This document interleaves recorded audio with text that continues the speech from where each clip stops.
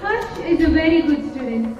He is always expert in all the exams and he is very obedient and always utilizes all his time to study. Harsh, your friends are going to play football. Are you going? No, mother. I have to learn for tomorrow's math test. Okay, Harsh. Good morning, ma'am. Good morning, students. Sit down. Look, students, this time also Harsh is a topper. He scored full marks. Thank you, ma'am. Harsh, I would like to meet you after class. Okay, ma'am.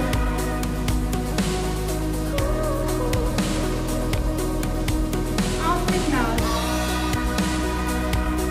Why did you want to leave me, ma'am? Harsh, we are going to start a debate club and I appoint you as the leader. Okay, ma'am. during the debate competition, Good morning. I am. Harsh couldn't answer. In the debate, he couldn't say anything when the opposition put forward many points. Harsh became very disappointed about himself and went back home sadly. Mother, I couldn't answer any questions or put forward my points in the debate. Even though I knew the answers and had points in the debate, I couldn't muster up the courage. Harsh, all your time you are only focusing on your studies, but important qualities and skills required to face the world ahead is acquired only through extracurricular activities.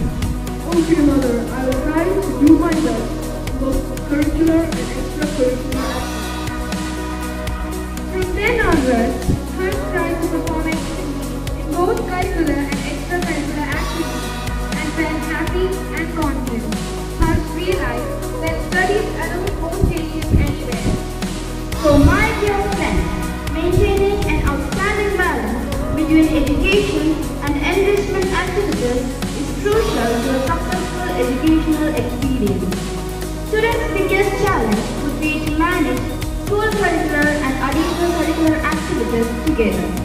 But if the student manages both properly, he or she would acquire all skills required to take the world ahead.